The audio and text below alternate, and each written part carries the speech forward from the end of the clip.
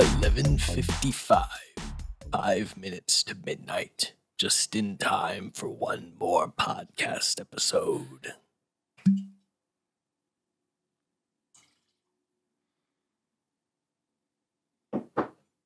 I'm cosplaying Father Malone. Welcome back, audience. Welcome back to the 1.5 White Guys podcast, or more unsolicited white guy opinions on movies for long. I'm Nathan, your half white guy. Nick, I'm Nick. You're one white guy. White guy. Welcome to the podcast where we talk about comedy. Does this say podcast?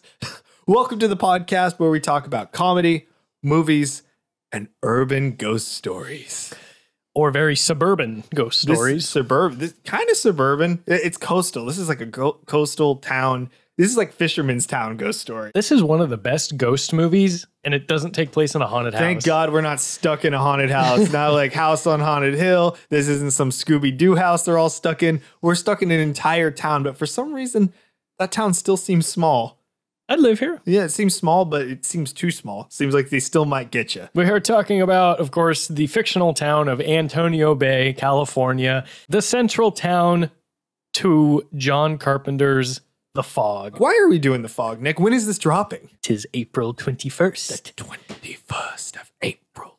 The 100th anniversary of Antonio Bay, which is not even real. We're very excited to get into this, but before we do, we also want to give a shout out. We got some mugs now made. We're very excited about all of that. Shout out to Brandon who made these. Thank you, Brandon. Thank you for very making much. that. And I'll be sipping wine out of this. We're very excited about all of that. We're very excited to have some of the merch and some stickers. So if you're interested in those, hit us up. We'll send them to you if you paste them around and get people to listen to the podcast, to be perfectly honest with you. The Fog, directed by John Carpenter, released in 1980, starring Hal Holbrook as Father Malone. Fodder. We Nick and I have this running gag, especially with our friend Joey. Anytime we see like a priest or any father in something, we always go fodder like it's because Irish. We watched a lot of Amityville together. Amityville, like that. There's always priests in an Amityville but also, movie. that's what Cillian Murphy. That's how Cillian Murphy says it in 28 Days Later. Remember when he like stumbling into the church the first time? The Fodder, guys, are you okay? Fodder. So we go. John Houseman as Mr. Machen. Mr. Machen, of course, is the sea captain in the beginning, which I always just called him as the captain. I never knew that was his name, even though the kid says his name. I never remembered that. Laurie Strode as Elizabeth Soley, aka Jamie Lee Curtis, coming right off her and John Carpenter's success on Halloween and Prom Night. Prom Night was the very same year. Is she in Terror Train as well? Mm-hmm. Oh yeah, Terror Train is the same year as well. Terror Train was 80? I thought Terror Train is 1980. Janet Leigh as Kathy Williams. Tom Atkins as Nick Castle. What? Yeah, I know, which is we'll get to a piece of trivia about that later. Nick knows exactly why. And Adrian Barbeau as the smooth talking voice of Antonio Bay, Stevie Wayne. Tucking you in to bed every night with some smooth jazz. Nick, would you lead us in with the IMDb summary for The Fog? An unearthly fog rolls into a small coastal town exactly 100 years after a ship mysteriously sank in its waters. This movie, again, we talk about feels like a ghost story, but part of the ghost story is you get to unravel it with the characters, because the characters don't know shit either. You don't know shit. They don't know shit. No one knows a goddamn thing except the crew behind the camera. I love this movie. You love this movie too. I really, really enjoy this movie. Absolutely. Oh man, this is one of his best ones. I don't think most people consider it one of his best.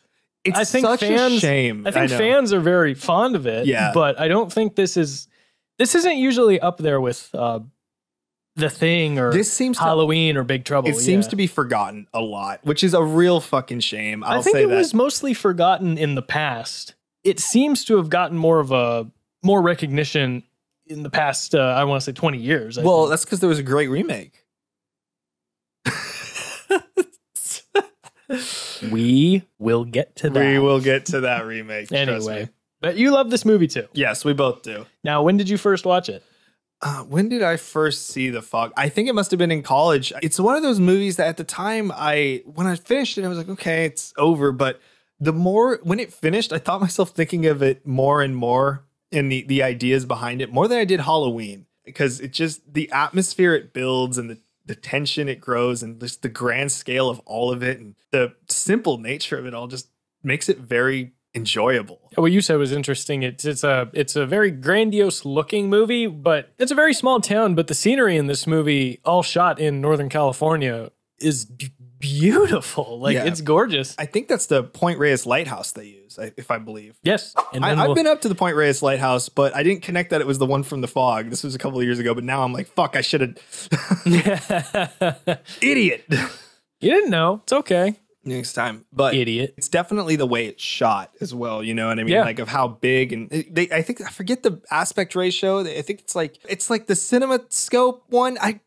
It's been a while since we've been in film school, so I can't remember. There was all these different formats you learned, and like at one point I knew them all, and now I don't know anything. But shot by Dean Cundy. Yeah, also. yeah. But one of the things he wanted to choose is the reason he wanted to shoot in that like big, widescreen thing is that at the end of the day, this is kind of a low budget horror movie. Like this would qualify nowadays. We would qualify this as like a B horror, even though it's really not.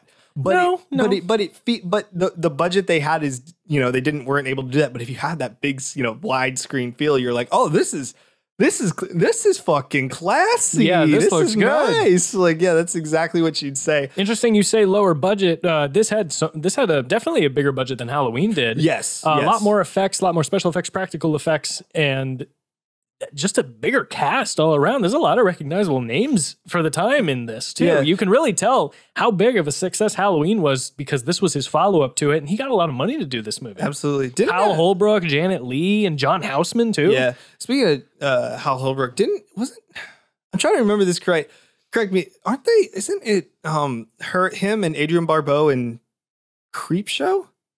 Yeah. Together? Yeah, it is them. Yeah, I was like thinking about it. I was like, I think they're both in that movie. Yeah, are they? They're not married. Yes, they are. No.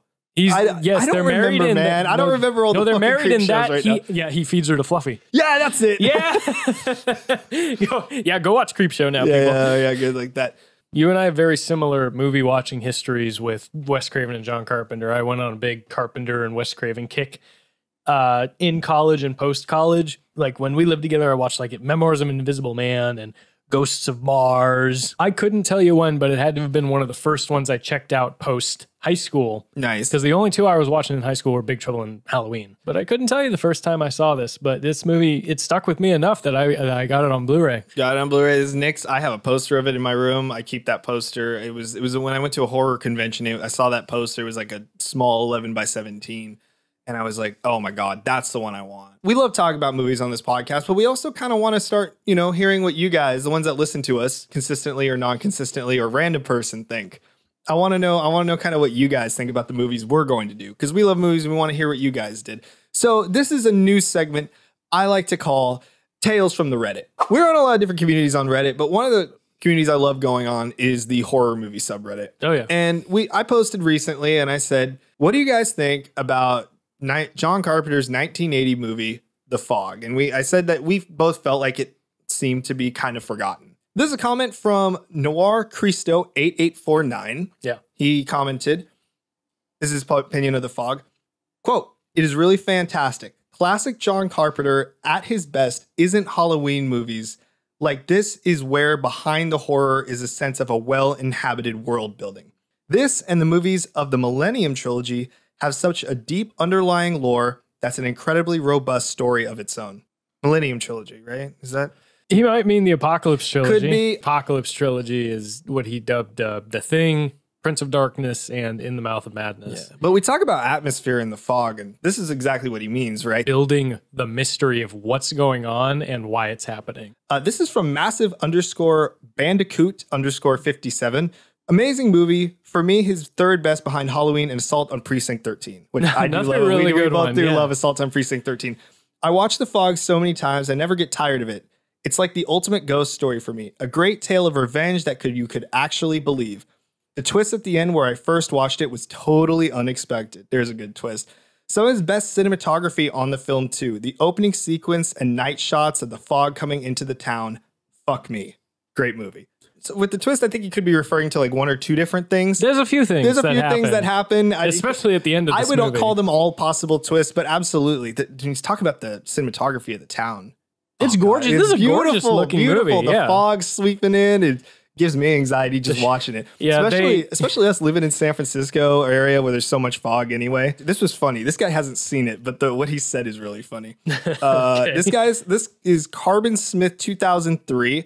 Never seen it before, but I know my mum, M-U-M, so I'm assuming English, British, is absolutely terrified of it.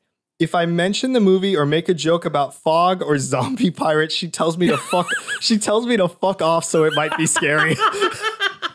I actually responded to him and I said, would highly recommend checking it out, if for no other reason than to frighten your mom with other references.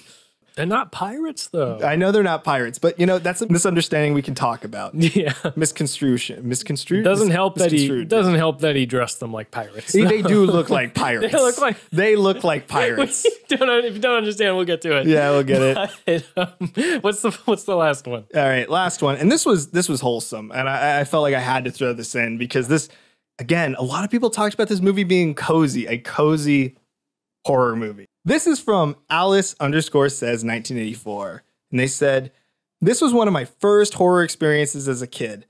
As the only child of a single horror-loving mom in the 80s, we had one TV and no cable. So I watched what she watched. I absolutely adore everything about this movie. I wanted to be Adrienne Barbeau. She was great in it. It's a great story. I responded, it sounds like I love this story. Such a great memory. It's so cool to hear like people talk about nostalgia for this movie. Yeah. As scary as it is, people are like, oh yeah, that's like one of my childhood memories is watching those people get run through with the sword. You know what I mean? That's kind of funny, but that speaks to horror. Like there's something really fun about, yes, this is really scary and people are getting stabbed and people are dying, but God, there's something just so comforting about it where you can just put it on like nice white noise and go to sleep. There's something about it. That's one of my favorite things about watching movies is making the memories of doing absolutely. them. Yeah. Especially from a younger age. If they stick with you like that in such a good way, then it doesn't matter what genre it's from. Yeah. If it means something to you, then that's wholesome. Exactly. I gotta agree. First of all, again, thank you so much for letting us share your stories. Thanks, guys. Thanks for reaching out. We're glad you love The Fog just like we do, and we're excited to talk about it more. And honestly, we're just glad that these stories are continuing. People have a good feeling surrounding it. And with that, should we get into the plot of this movie? I know why we're so giddy. This is our first Carpenter movie we're doing. Oh, is this the first one? Yeah. Oh, it is. Have we... Oh, we did Shocker for Craven. Yeah. What a way to start doing Wes Craven was like Shocker, my God. I love that they use the word cozy. That's a very accurate adjective to describe this movie because this is such a good hunker down, turn all the lights off, and enjoy yourself while eating popcorn or, sipping some wine. Sipping some wine, some tea, whatever you want. Sipping it like Father Malone. But let's talk about the quote right at the beginning. The quote is all that we see or seem but a dream within a dream. Yes. By Edgar Allan Poe. Yes. The movie opens with that quote, and all I can think of was just like Dr. Loomis's quote at the beginning of Rob Zombie's Halloween is just like, the darkest souls are the ones that move silently among us. I'm like, you made that up. What do you think that all means, Nick? In relation to, I get why it's said Edgar Allan Poe wrote it, but how do you think it relates to this movie? Is all that we see or seem but a dream within a dream? All that tells me is like our eyes can deceive us. Our eyes can deceive us. This movie itself is fictitious. You could even read it that way. You could even say that the reason that they think the town is a good thing is actually predicated on bullshit. The town is predicated on is predicated on a lie that maybe we'll get to in a little bit. A dream within a dream. A dream within a dream, saying that what you seem is not always what you seem. Because, and that's important, because we cut to the oldest man ever giving children a nice little treat before they go to bed, a very scary ghost story. Yes, we cut to John Houseman as Mr. Machen, which is really funny because Machen, I think, is a woman. Yeah, it's girl in German. Yeah, so that's funny. Mr. Girl is on the beach telling ghost stories to a group of kids. I don't know. It was his shift tonight. I guess the parents of the kids in the town are like, yeah, go hang out down on the beach and hear some scary ghost stories at 11:55 p.m. John Houseman, if you don't know him, he was the driving instructor in The Naked Gun. Extend your arm. Extend your middle finger. Oh, you bastard. We got to blur that. I love that this movie opens with exposition on the ghost story aspect. Yes. Around a campfire being told to a bunch of kids, because the rest of the movie, as it's told, kind of feels like a story you'd hear around a campfire. Yep, this feels very realistic to what you'd hear when you're camping, or That's just where the spooky story. That's really where the cozy element comes from too. Yeah, nice fire, hearing something scary about something that goes bump in the night, but you're okay because you're right next to a bright fire that's going to keep you safe. Yeah, until it goes out. It's his only scene in the movie, but his presence and his delivery are, they set the atmosphere beautifully. Yes, like he tells this story and he says 11:55. 5 minutes to midnight, just in time for one more story. He tells this story of this clipper ship that crashed on the rocks, just like outside, just right where they are. We're basically. about 3 feet away. Yeah. It mistook a fire on the beach for a lighthouse because they were lost in this really random thick fog. Yes. And they weren't found. Nobody was found. The ship went down, yeah. And the ship was called the Elizabeth Dane. And he said, if the fog ever returns, the spirits will rise from their watery graves. To Antonio Bay. Antonio Banderas? No. And he goes, remember, this is the 21st of April. And then it hits midnight and he goes, midnight, the 21st of April. How many stoners do you think love watching this movie? Like right before 420 ends? Yeah. I don't know. Hey, man, I have a great idea. Oh, dude, it's almost the 21st. Yeah, let's do that. Do you have the fog? I don't know. I do have the fog. I make my own fog. This is stupid. Yeah, before we go on, the score in this is great. The score is great. We get a little bit of an intro with it. We don't get the full score, I don't think, when it hits yet. Theme of the movie itself has got this quintessential horror movie sounding organ leading the main theme in, and it has this drone and piano melody mixed with sounds of a synthesizer following the same melody. And it just evokes, here's what I've written down, it evokes a shadowy sense of mystery and anxiety. Yeah. It's pleasantly eerie. Whereas, like, the Halloween score kind of evoked dread and danger more than anything. Don't get me wrong. This makes sense because we get this nice intro to horror, and this is going to be scary. And then we get a whole day of development. Yeah. But this first night goes on for, like, the first 30 minutes. Yes. And Hal Holbrook, who plays Father Malone, who's drinking all the communion wine again. Father, where did all the communion wine go? Christopher Lee was offered the role of Father Malone, but I guess he couldn't do it. He's agreed to something else already, so he turned it down. That's surprising. If he could do it, he probably would have, because he totally admitted he regrets not doing Dr. Loomis for Halloween. Oh, he was offered Dr. Loomis. Yeah. He's like, I should have done the role. Ichabod Crane, we are sending you to Sleepy Hollow. I'm glad it's not. I love Christopher Lee, but I'm glad it's not him in Halloween, because Donald Pleasance just makes that character, of course, come to life. I gave him 6 shots. It's the 100th anniversary of Antonio Bay. 100 years ago, the town was founded into a township. Spooky stuff happens. I have written down, it's the 100th year anniversary of the town, so that means the supernatural gets an excuse to do something wild. Yeah. The supernatural takes its first attempt at making things creepy in the town by ripping a brick out of the wall. And scaring Hal Holbrook to death. And scaring Father Malone and throwing it onto his desk. Yeah, but what is behind that brick in the wall? I think the diary of Father Malone. Not him, Father Malone. His great-grandfather. Father Malone. Old Father Malone.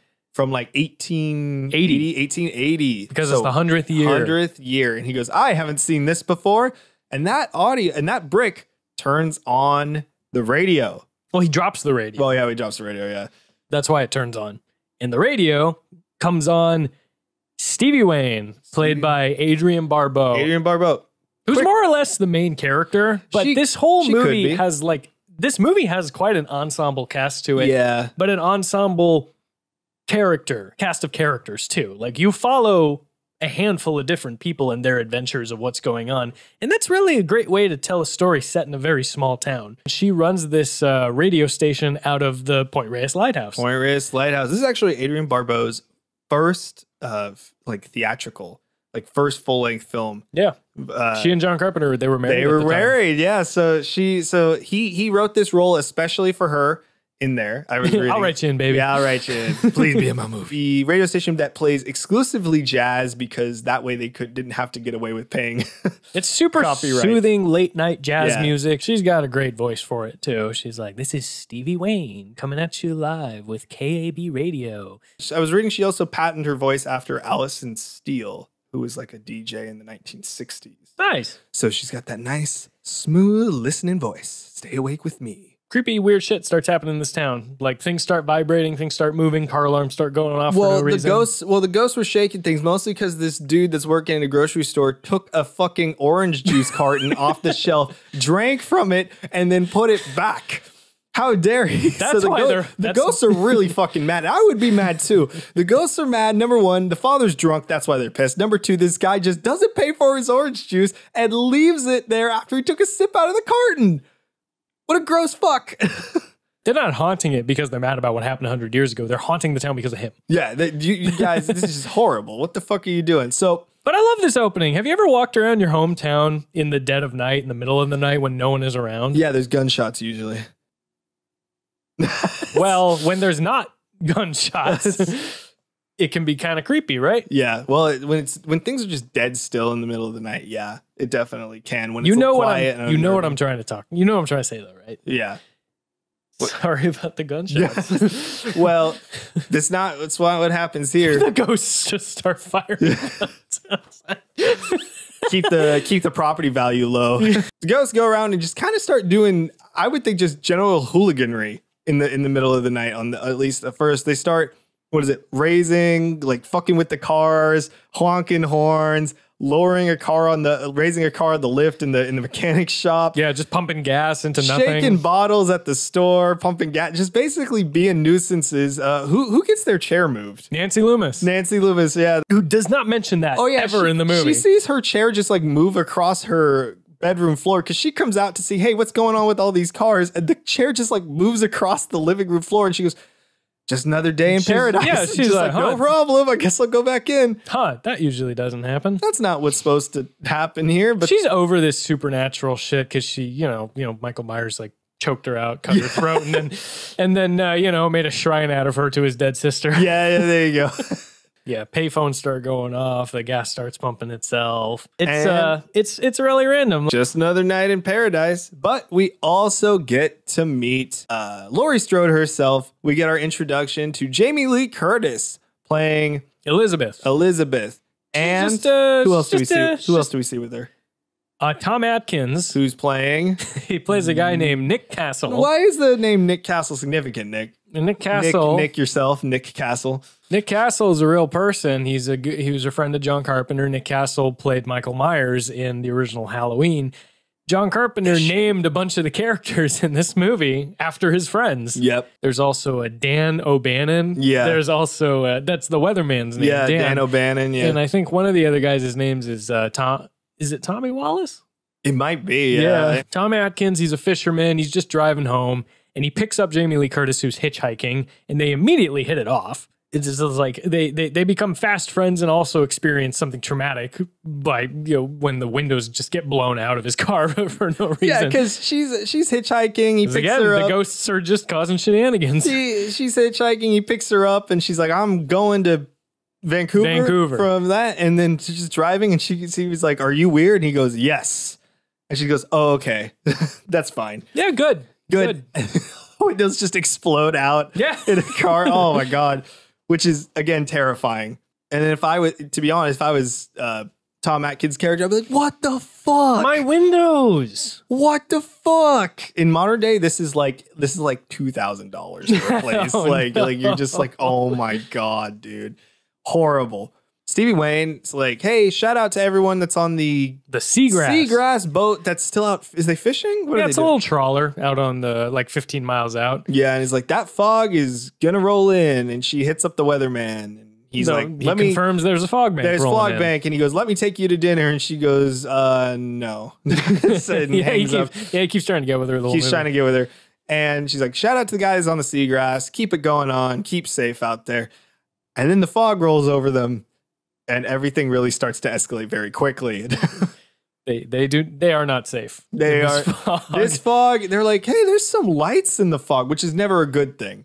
Best case scenario, it's an actual ship, and I don't think they see you. Yeah, these three guys, you're gonna get run over. Yeah, these three guys getting drunk on the seagrass. They see this. One of them's played by George Buckflower, who's the crazy drunk driver guy from Back to the Future. Oh, he's Ray-elect Mayor Red Thomas. Progress is his middle name. That's before Goldie Wilson takes over in the 80s. Yeah. And by the 80s, Mayor Red Thomas. In the 50s. Yeah. Oh, no. So Goldie Wilson's. Mayor Red Thomas is the 50s. And then by the 80s, he's just like a drunk on the bench. Yeah, he's a fucking homeless guy. Drinking on the bench. Crazy drunk drivers.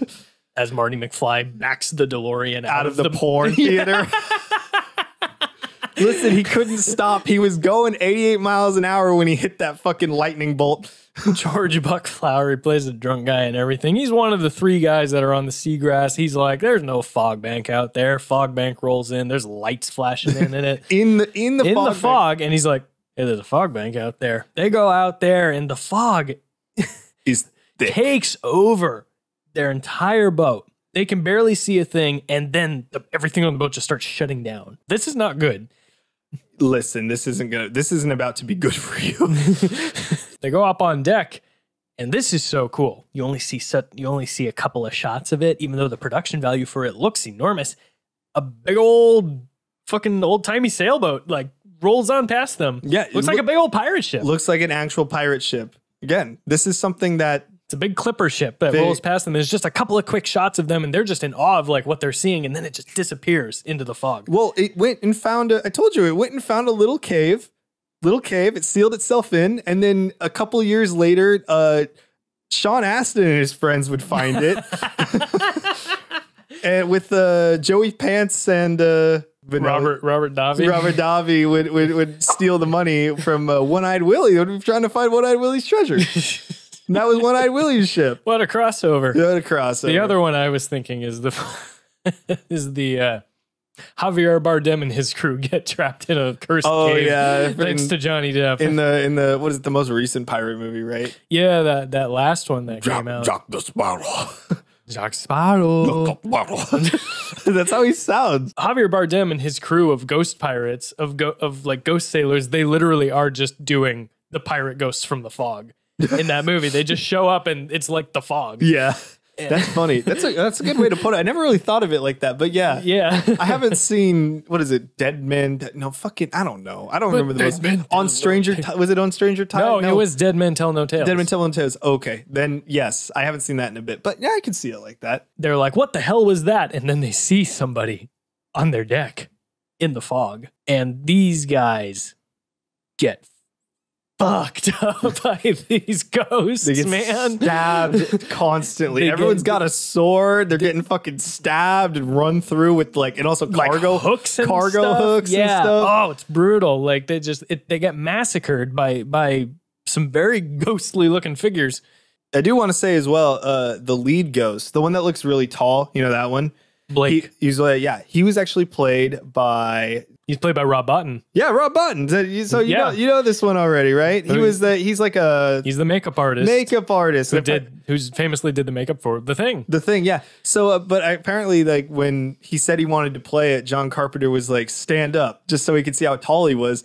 But Bottin was like, I thought he was going to fire me. He was going to be like, stand up and get out. But he was like, no, you're tall enough. Go ahead. Get yourself into makeup. Put somebody else in charge of your makeup because you're going to go stand out there with a sword and not say anything. Jamie Lee Curtis had a similar story when she made Halloween. It was the first day of filming. She got back to the hotel. Yeah. And she wasn't feeling very confident about her first day. And then John Carpenter called her and she thought, oh, this is it. He's going to sack me. He doesn't want me on this shoot and whatnot. And turns out he just called her to say, hey, thank you so much. You did great on your first day. I'm looking forward to working with you tomorrow. Oh, my God. I was like, oh, that's so sweet. This is like the same thing when, what is it? This is an aside where, was it Thomas F. Wilson thought he was going to get fired off Back to the Future? Oh, did he? No, well, he thought, but it turns out they were just firing Eric Stoltz, the first Marty McFly. Oh, yeah. They were going to get Michael J. Fox instead. And he was like prepared to walk into like Rob Zemeckis and Bob Gale and just be like, please let me be Biff Tannen. And he's like that. And he was just going to say, okay, you know what? I'm just going to let it go. I'll just say, thank you for letting me go. And he walked in, he saw like apparently Crispin Glover and Leah Thompson there as well. And he was like, oh my God, we're all getting fired. Oh, we're all fucked? And then they were like, is everything okay? It's like, you guys are fine, but we have had to fire Eric. And he goes, oh, okay. Oh, thank God. Why did they fire? They couldn't elicit the performance they wanted out of him. That was like the basic thing. They were giving him the instructions, as they said, and they said we could not get the performance we wanted out of Eric. So they fuck up the crew of the Seagrass. Everyone's dead. All the instruments are blown out. Everyone's more than dead. Okay, the not pirate ghosts decide, all right, we've done some vandalism, we smashed some windows, we rattled some things, we honked some horns. We moved one lady's chair across the floor. That scared her. We killed a bunch of people. We also vandalized a church. But what would really wrap up my day of ghosting is a nice game of Ding Dong Ditch. So what they decide to do, because they go to shore, because Tom Atkins and Jamie Lee Curtis, that's Nick Castle and Elizabeth, have gotten to know each other very intimately and quickly. Here's an ominous knock at his front door. And not like a normal pump knock. It sounds like something metal is clicking against the wall. Well, multiple times, like they keep knocking. Yeah, while Stevie Wayne's radio station is still playing, the smooth jazz. She's been serenading these men getting killed the entire night. Imagine you're on the boat and you're like, oh my God, I am gonna be killed to Miles Davis right now.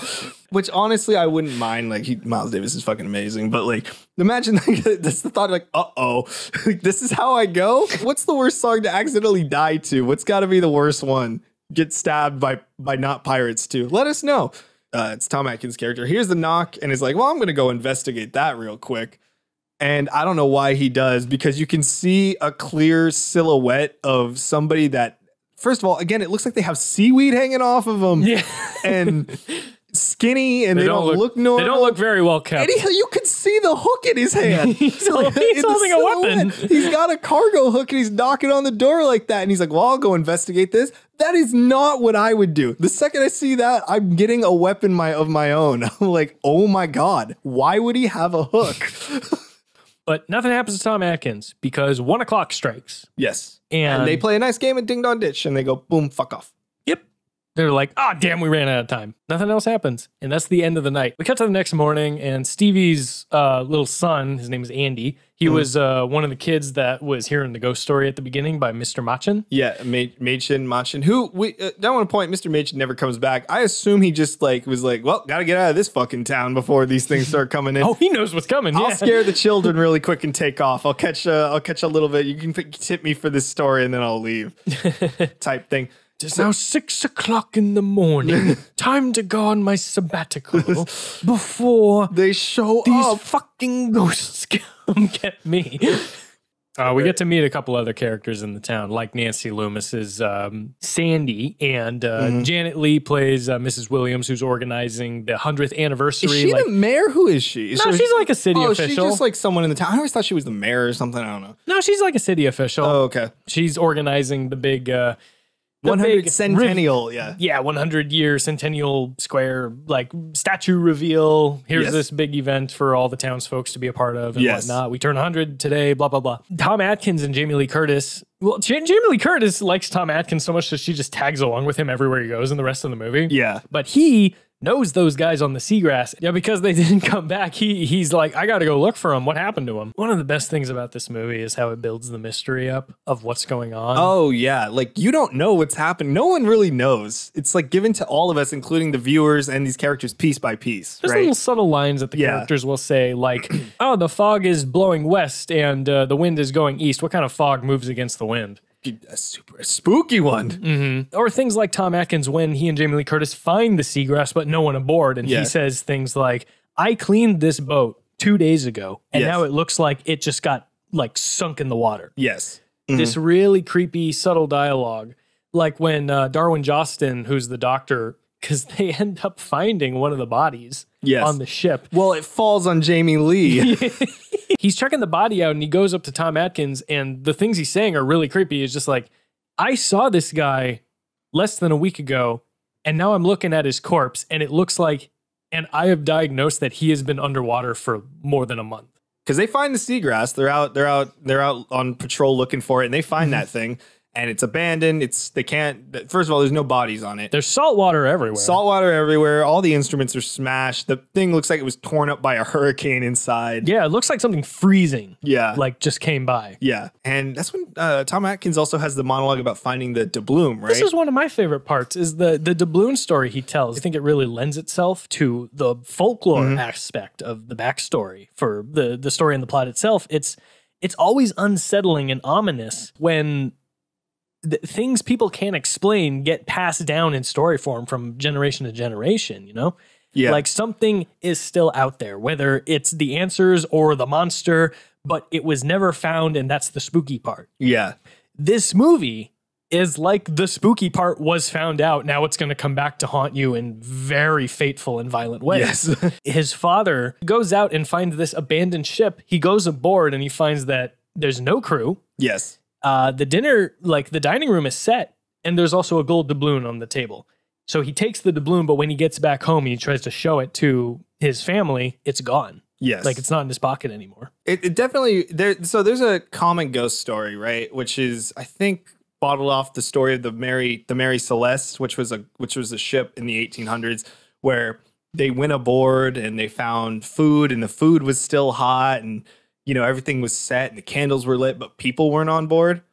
Then this was like a thing that happened, or I forget how much of it is fake and how much of it is, but there was like an abandoned ship, and they were like, oh my God, what happened? But turns out there's probably an actually reasonable explanation. There was something like what used to happen with ships where like gas would fill, so they weren't able to be in it. So what they would do to air out the ship is tie everyone in like a lifeboat off the back to like let the ship air out.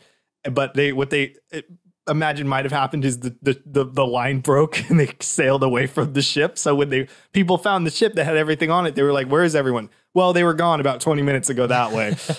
So you need to find them. And they never found it. But yeah, it's a haunting story, right? Where did these people go? Same thing was like a lighthouse one time. There's all these maritime stories about people vanishing. Those are some of the best stories. There's a lighthouse in like the 1800s where they were like, where are the two lighthouse keepers?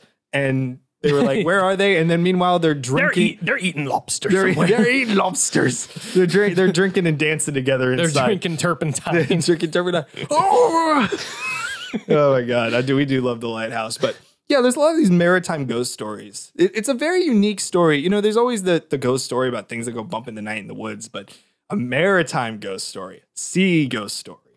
Ooh, that's spooky. Oh, Jesus. Those will get under your skin. Yeah, I think it kind of matches the peaceful, slow build, but also the ferocity of the ocean. The ocean can be really dangerous, but a lot of times the ocean's pretty chill. Except sometimes it's not so chill anymore. Ocean, just like these fucking ghosts. Yeah, I think we might leave it here. We don't want to go through the whole plot and spoil everything. This is great. We want you to watch. You really need to watch on your own. There's so much fun in it. It's a great ghost story to watch, and we highly recommend it. And it takes place on the 21st of April. Not a Halloween time movie, but more like it seems like going late spring, going into summer. The use of the fog and the mist in this movie is really fun. Like I love the shots of how they reverse the footage of making it look like the fog is like creeping into one of the compartments and stuff to mess with the machinery. They're making it look like it's deliberately moving in there. It blows itself around and like puffs of giant smoke wherein it appears somewhere. It's almost kind of like it's a character in the movie. And the excess of it when characters are walking through it or standing right in it is fun. And like the crew off camera. I can only imagine the crew off camera is constantly producing it with machines. Yeah. But the faraway shots are great with special effects. Like when Stevie's looking out at the bay, seeing it roll through onto the town, those still hold up. Like there's even a really cool shot of it coming over a hill. Yeah. They hold up. I was reading as well. John Carpenter said that he had a couple inspirations from this movie. The first was some movie. It was a British horror film I was reading called The Crawling Eye. Have you seen that? No. Neither have I. I'm going to have to check it out. The Crawling Eye, I guess it deals with monsters also in the fog. Don't go into the fog. There's lots of shit in there, apparently. Don't do that. And I guess when they were with Debra Hill as well, when they went to Stonehenge, there was a bunch of fog over when they were like vacationing, and they were like, what if there was something in here? And then John Carpenter's like, what if it was pirates? And or something. No, I'm just kidding. And then he said, what if an old guy with an army of robots stole one of Stonehenge and decided to use it to make Halloween masks? Makes Halloween masks for some reason. We had a time getting it here. Yeah, you wouldn't believe how we did it. Tom Atkins is like, when'd you do this? He's like, when you were bedding those 3 different women earlier in the movie, you bastard. We both do love Halloween. I love Halloween 3 Season of the Witch. It's like my favorite one. I think we can move to the fact section. Yes. What do you think? The fact section is real facts about this movie that I've researched. Nick has never seen these before, and he's going to read them live for you. And again, these are real facts. Fact number 1. The Fog was released on February 1st, 1980. I could not find opening weekend box office numbers, but it earned a total of $21 million while in theaters, placing it at number 4,529 on the all-time inflation-adjusted domestic box office list. Some of its competition in the spring of 1980 included Cannibal Holocaust and Maniac, starring Tom Savini's head. Have you seen Maniac? No. Oh, it's totally worth it. You really do need to see it. Tom Savini is in it as like this creepy. He's like this creepy.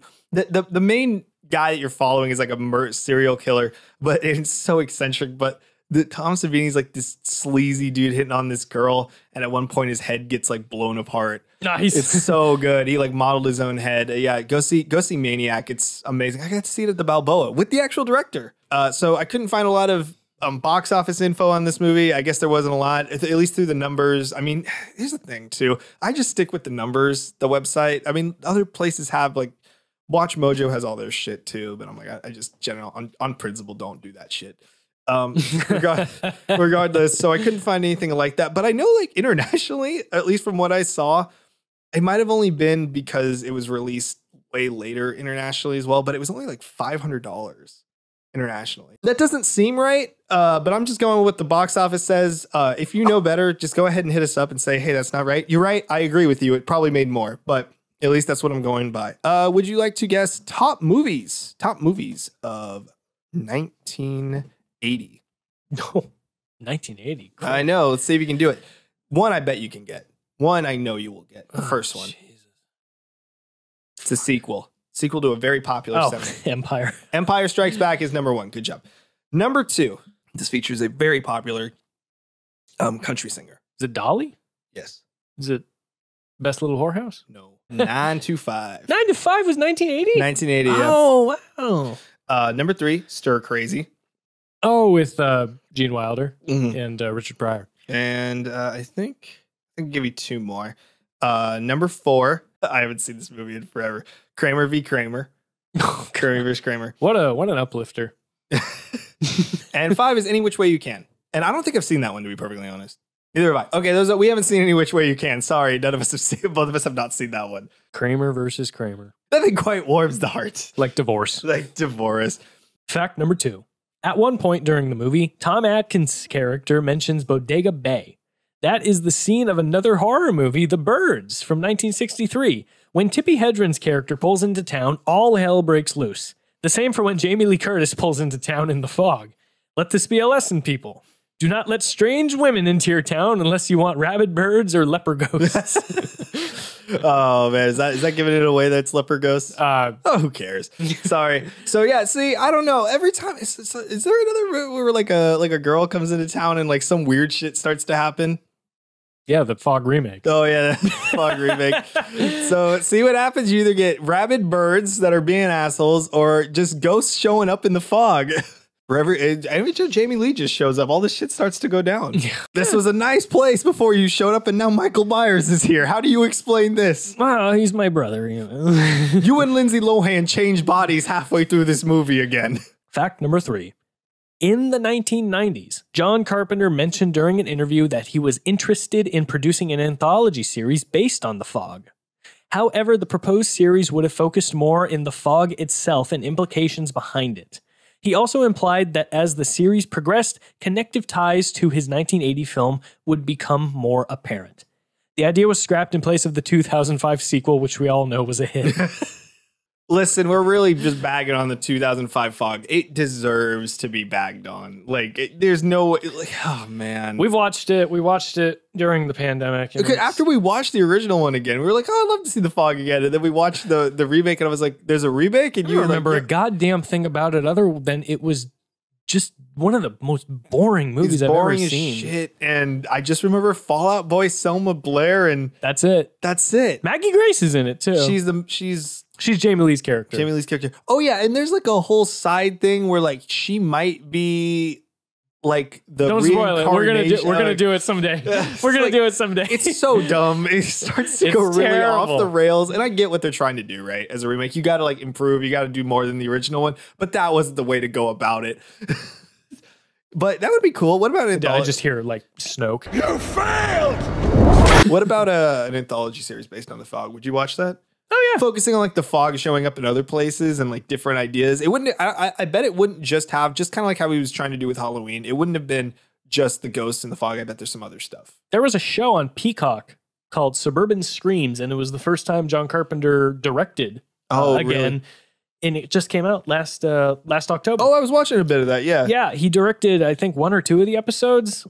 And I haven't had a chance to check it out yet, but John Carpenter did actually return to TV just last year. Oh, okay. Very cool. Very cool. I would like to see a direct sequel to, we talked about it, but Season of the Witch. I want a direct sequel to Season of the Witch. Nicolas Cage's Season of the Witch? No, you bastard. No. We recorded that episode. It's still not out. We record. No, it's never coming. It's never coming out. Oh, I have a quick fact for you. After Carpenter shot most of the Fog, he was really unhappy with what he came up with. So a lot of the violent scenes are reshoots, like when the guys get massacred on the seagrass. Yeah, and when Debra Hill, they try to add more of the supernatural element into it. When the town kind of comes alive at the beginning. With everything being possessed, the phones ringing, the cars alarms going off and whatnot. Debra Hill actually shot a lot of those scenes herself. So that's cool. So a lot of this movie, a lot of the finished product is reshoots because John Carpenter was so unsatisfied with everything he had made. He thought like, this is incomprehensible and boring. What a typical artist. Yeah, I would see that thing. It's like, it's shit. Yeah, but you made it. I don't care. I don't care. Never let it see the light of day. Yeah, I read that. I also read that he was trying to not get an R rating because he was like, that's why there's like no blood and stuff like that in the movie. And it's still got an R rating anyway. Is it R? Yeah, it got an R rating anyway. Well, Halloween's an R. Yeah. For sheer terror alone. Sheer terror. But this is just like, he was just like, this movie got an R for just sheer meanness. The meanness of the ghosts. They're just assholes. You get rated R for that. They're scorned, dude. Like they're out to settle a score. It's This is the What a Story mark. This is the most interesting fact I've found about the movie. Nick is going to read it and rate it 1 out of 5 marks for you, or however many marks for you. And again, in a vein of our hero Tommy Wiseau. What a story, Mark. John Houseman's opening monologue, which is supposed to transpire over a course of 5 minutes from 11:55 to 12 o'clock midnight, is in fact only 2 minutes and 25 seconds long. From the moment he mentions it is 11:55 to the moment the bells ring in the background, signaling midnight. This is like the opposite of that Dragon Ball Z time where 5 minutes on Namek turns into an extra 4 episodes in real time. This is the opposite. I was like, somehow this shortened the time. You remember like Dragon Ball Z? It's like you have 5 minutes till Namek explodes and it's like another 3 or 4 episodes on there. And I was like, God damn, this dude's on this forever. But it's like the opposite. It's like, he's like 5 minutes till midnight. Well, I wrapped this up fairly quickly, actually. Guess we'll just sit here. Those are nice shoes, Timmy. These kids don't know how to tell time anyway. Who cares? We're all of a sudden it's midnight. Yeah, so it's not that long. And we actually timed this. We were watching it a little before. I actually checked it. I was like, what did I say? We started? And he goes, it's midnight. And I go, it is 3 minutes. 3 minutes into the movie. This can't be. You get 4 out of 5. 4 out of 5. This made me laugh. All right, good. 4 out of 5 marks. This is such a timeless atmospheric ghost story. I love this movie. Check this one out. Like, if you are interested in John Carpenter filmography, make this one of the first ones you see. You love this too. This is so comforting and cozy. And for some reason, like, I know it's not easy to do this, but this is what I would call a wholesome horror movie. Wholesome. I don't know why. It's just very relaxing to watch this. This is like the perfect story to just chill in, like you talked about, have a fire. I just imagine myself with like a glass of wine or like a glass of whiskey cold, keeping it there, or maybe some tea, and just like watching this movie. I can just imagine just that scene. Well, it's raining outside, maybe. Ooh, perfect. That's the feeling I get watching most of Carpenter's early movies too, especially like Assault on Precinct 13 or Escape from New York. They don't have to be horror. Oh yeah, like a lot of those movies give that kind of feeling of just like you want to hunker down on any day of the week because you just need a good Carpenter movie. You have tons to pick. Yeah, maybe not Ghost of Mars, but that one's a little. The Last Starfighter. That was Nick Castle. Yeah, I know, but still, he's producing it. I think he helped produce it, right? Yeah, I don't remember. Did he? I think so. Did he? I've actually never seen it. You never seen The Last Starfighter? Nope. Okay, well, we need to watch that next. That stars Jimmy from Halloween 2. Yeah. What's the one with Dan O'Brien? What's Dark Star, right? Dark Star, yeah, that's which another was one. John Carpenter's. It was his student film. Yeah. That he got a good release for because people were really impressed with it. Yeah, Benson, Arizona. Well, you better make sure that's right, or else we're gonna get comments on this anyway. Be like, actually, no. Actually. And you know what? We welcome those comments because we don't know everything. We fully admit we don't know everything. I don't know you. I've been thinking about it. It's an 85. 85? Love it. 85. Good job. 88 for me. 85, 88. Perfect. Right on board. All right. 85 plus 88 divided by 2 is an 86.5. Perfect type of ghost movie. We recommend it in the summer, spring, whenever. But we really do enjoy this movie. Let's move on to the final portion of the podcast. This is a new one I like to call, we might be swapping around with some of these last games, but I like this one. This is the Explain a Film Plot Badly. We've done this one before. What did we do this for? We did this Morbius, for... I think. Yeah, we did this for Morbius. But this one's a little bit different. This is one I know you've seen and you enjoy. All right, this is the film plot explained badly, Nick. Can you solve this? I bet you will be able to. All right. An opera star, an ice hockey player, and a lumberjack and an arsonist all fall victim to a Bakersfield villain. What? An opera star, an ice hockey player, a lumberjack, and an arsonist all fall victim to a Bakersfield villain. Hoodwinked? No. No, it's not hoodwinked. Fuck. An opera star? Yeah.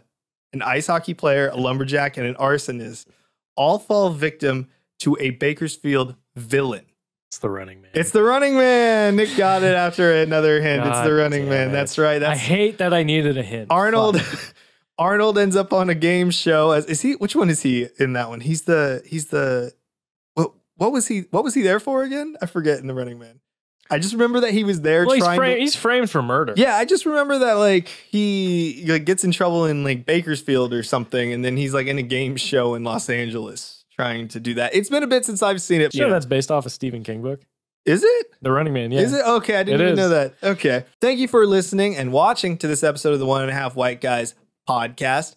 Be sure to follow us, rate us, and subscribe to us wherever you get your podcasts from. Don't forget to follow us on our Instagram at 1.5 White Guys Podcast, on TikTok at 1.5 White Guys, and now on our YouTube, which is hopefully where you're watching this, at 1.5 White Guys. And be sure to tell a friend to listen to the podcast where we say we talk about a movie and we kind of talk about the movie. Stay away from the fog. There's always something in the fog, okay? There's always something in the fog. If it's not the fog, it's something in the fucking mist, too. There's something everywhere. Thank you so much for watching and listening. Thank you to everyone that gave us responses on Reddit. And if this is popular and people like it, maybe we'll open our own subreddit and just kind of ask people what they think of certain movies. But we seriously appreciate all you reaching out and being okay with this. Stay out of the fog. Stay out of the fog.